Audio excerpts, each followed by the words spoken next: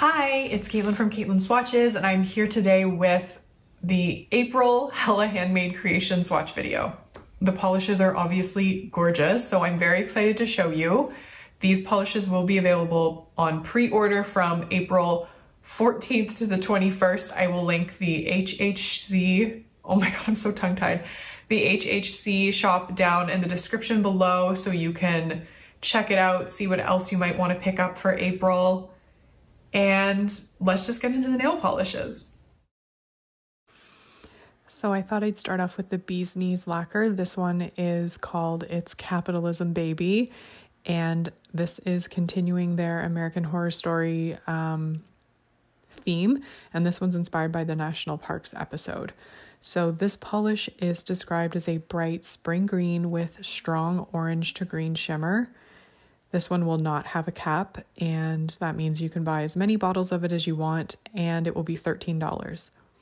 So as you can see here, it is the most perfect spring green. It's kind of pastel-y, I would say, and it is relatively sheer. I was able to achieve opacity in 3 coats, but my free edge is not very prominent, so it's kind of easy for me to get opacity on a polish. But it has an incredibly smooth formula. It applies like a dream, and obviously it will be easy to remove. This one is so beautiful. As you are seeing it here, the shimmer is very, very strong.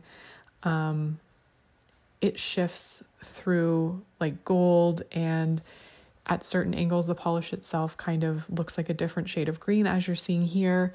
So if you're a fan of greens, then I highly recommend this one.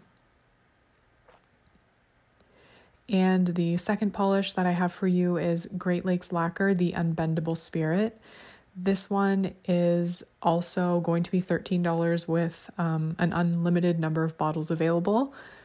It is described as a grayish seafoam green, glowing with a green to blue to purple and pink shifting shimmer with a touch of scattered holographic pigment. So this one has a really beautiful, smooth formula, and considering how light the base color is, I was able to get opacity in 2 coats. I imagine some people might want 3, but I think it looks perfect and delicate and very cloud-like in just 2 coats plus top coat. And this one, as you will see in a second, shifts very easily when you move your hand. It's really beautiful. And as promised, here is a look at how shifty it is. It almost looks gray in some angles.